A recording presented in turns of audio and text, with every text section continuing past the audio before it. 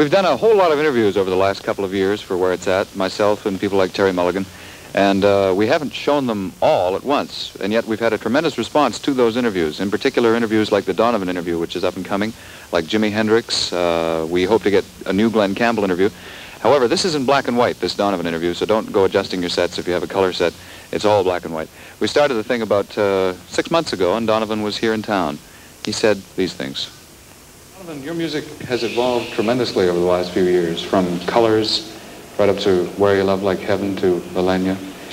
Tell us about some of the changes that you've gone through. You've obviously been through a lot of different changes. Your music has changed. I think the songs will probably tell more than I could. They always do because they're just naked. But they're only songs, and the personal aspect is never known, you know. Well, they are the personal aspects.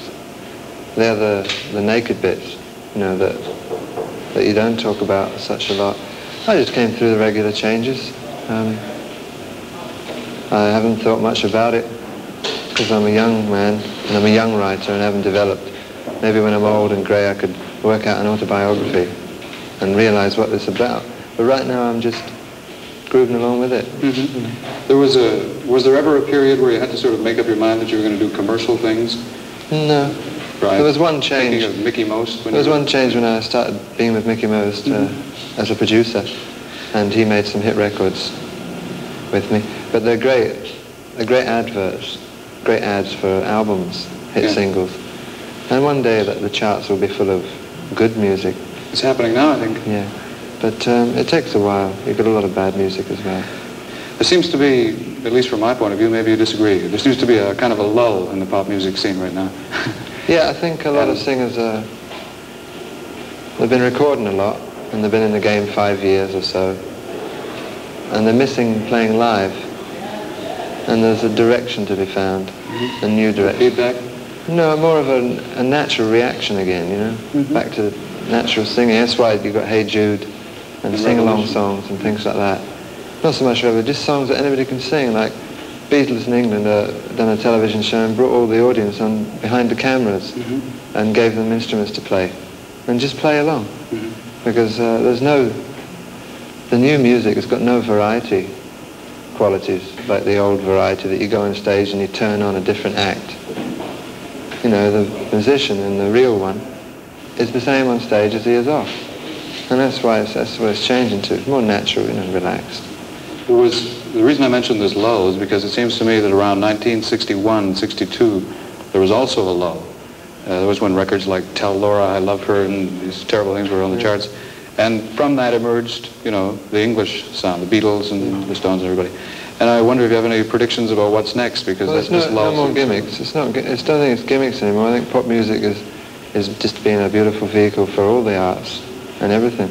And it's all just coming into the pop music and going out. And the people who are aware of that are happy, and the people who are not aware of it still treat it as pop music.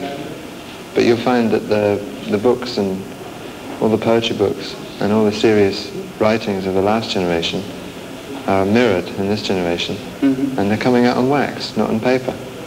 And that's great, because the wax can go out to more people than the books can. You mentioned Hey Jude. The Other Side Revolution employs a lot of the early rock techniques. It's got the fuzz tone guitar and the little Richard hammering piano. And a lot of people are saying, you know, rock and roll is coming back. No, I think it's just the Beatles have always been rock and roll, but they're beautiful ballad writers as well. And they just don't want to flash on everybody saying, well, it doesn't matter. Music is music. It's just going on and on. What kind of a life do you lead when you're not touring around and recording and busy being Donovan? It's a very quiet life. Do you live in London? No, in the country. I don't live a fast pop star life at all.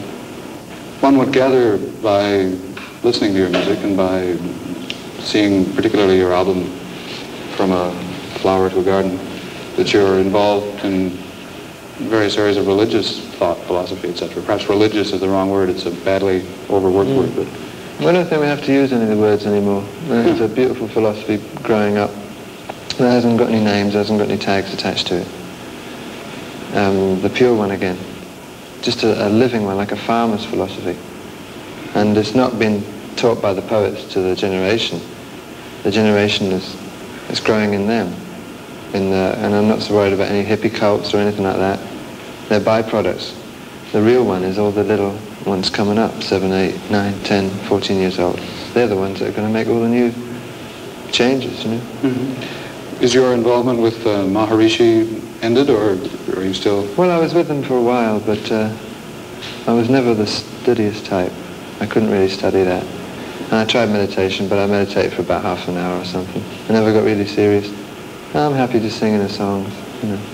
Do you have any plans for changes in your act, in your music, in your poetry? I don't know. I'm ready for any changes, and I don't act really. I just relax. Routine is a word. They're cumbersome. Yeah. What I meant is, do you plan to expand your stage? Sure. I've given away all the musicians. I haven't used any musicians for a long while, because when I first began, you see, I was a young writer, and I became successful, and all the praise and all the criticism got heaped upon me at the wrong stage in my career. When I'm developed and when I become proficient at the craft of writing, then I can be criticized on it. But I was criticized then, so there was a little detour. Now it's 3 years later. I can begin again to study and learn what my craft is, writing. So I've returned just to guitar, and tonight I'm going to stage just with a guitar and sing some songs, how they're written, not how they come out on the records. So the only time I use musicians now is if they're family, or brothers, or friends, when the music can be pure. I think your father introduces you, does he not, on stage? Last time, but not this time. Not this time. Give him a rest. You, unlike a lot of performers, do the whole show yourself, 2.5 hours of Donovan. Does that take a lot out of you? No, I have enough songs. Yeah. And if the people have enough patience to listen, we have a good time. That was Donovan Leitch, and we'll have more Spring in 1 minute.